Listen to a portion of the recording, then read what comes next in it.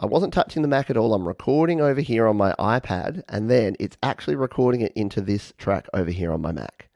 That's pretty darn cool. What are we doing here? Well, I've been told by a lot of people. They've said to me, they say to me, Pete, they say, you use GarageBand on your iOS devices and you're trying to learn how to use GarageBand on Mac. Did you know, Pete, that there is an app for that? There is an app called Logic Remote that is on your iOS devices. Now, I'm going to load it up here on my iPad. So Logic Remote. I've never used it before, but let's find out how it actually works. And instead of reading any manuals or doing any sort of thing, oh, we've just lost our screen. Instead of reading a manual or doing anything that logical, see what I did there? Like that, I'm just going to go with it and do it on the fly. Again, I've never done this before, but let's load up Logic Remote and see what it does. It would like to do things and stuff, and it would like to do things and stuff. Sure, do all those things. Now, now what? Hey, there you go. I was wondering what it would do if I had to do sort of complex network settings. These are both on the same Wi-Fi network, so I was hoping it would just do this. Select the application to control. Pete's Mac Mini. There you go. We're going to connect it. Drum roll, please. This is exciting. I've never used this before. Okay, nothing happened. What's happening? Why won't it do it? Okay. Do you want to use... No, don't use that. All right. So maybe I need to come back out here. Let's have my Mac up. Oh, we'll have GarageBand here. Let's show them both at the same time so I can see what's actually going on here. So for whatever reason, whenever I tap on this... Oh, now it's working. Now it's doing something. It's spinning. It wasn't spinning before. I'm like people that are discovering something that everyone else has known about for decades. There you go. It's asking me over here. See? So I've hit the connect button here. It's spinning here. And over on this one, it said Airhead would like to connect to GarageBand. Let's connect it. Hello. All right. So now it's going to be a bit hard to see both of these on the screen at the same time. So we'll in smallen that. We'll get that out of the way, so that we can see a little bit of both. So there's my iPad that you can see in the bottom corner of the screen. There is my Mac version of GarageBand that you can see there. We'll just move that over there. All right. So how does this work now? So this is going to be interesting. So here is GarageBand.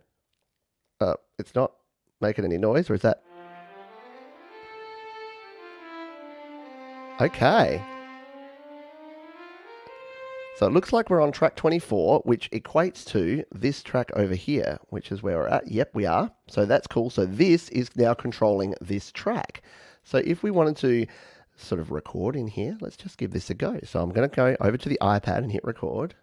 I'm hearing it.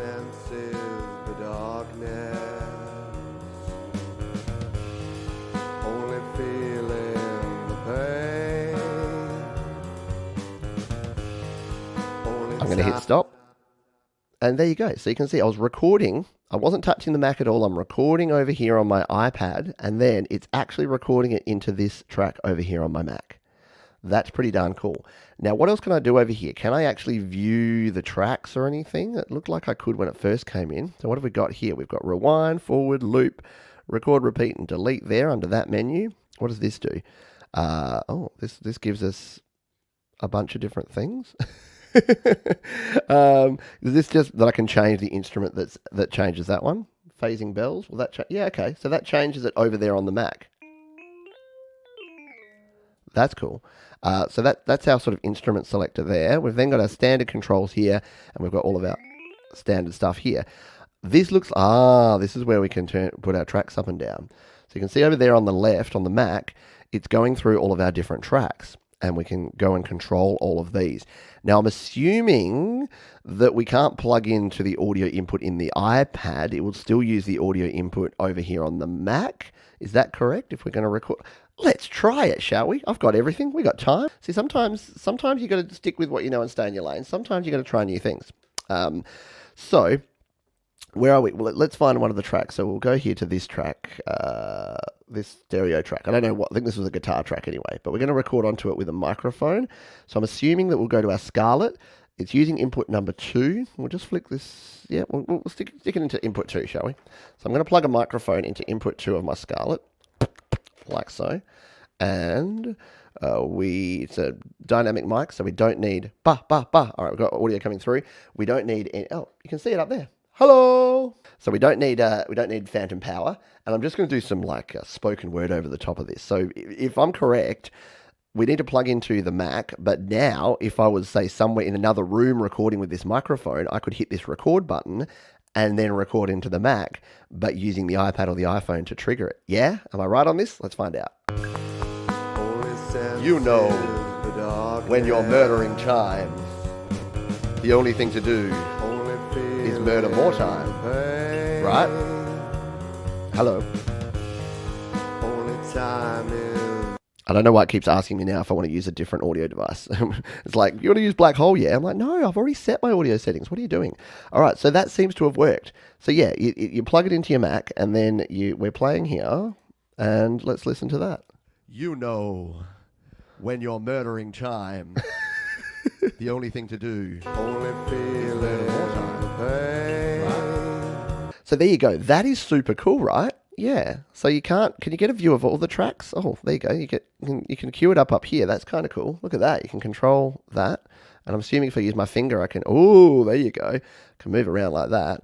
I can go up and down the tracks, but it would be cool to be able to have like a track view. It doesn't look like you have like a track view here, but you can access all the instruments there. And what settings do we have here? Velocity range here. We've got tempo and time signature, what we're connected to. You can create a new track. Oh, that's cool. So you could basically use this for everything. that'd be a challenge. Use the iPad to set up and to create all the different tracks and do all the settings of everything, and then record it to a Mac. Hold the phone, Mavis. Yeah. What about up here? Boom. We got chord strips view. Oh, we got mixer view. Oh, hello. There you go. Now we're talking. So yeah, you got full control over your mixer here, including a master fader, which we don't usually have here in iPad land. Oop, I'm doing stuff.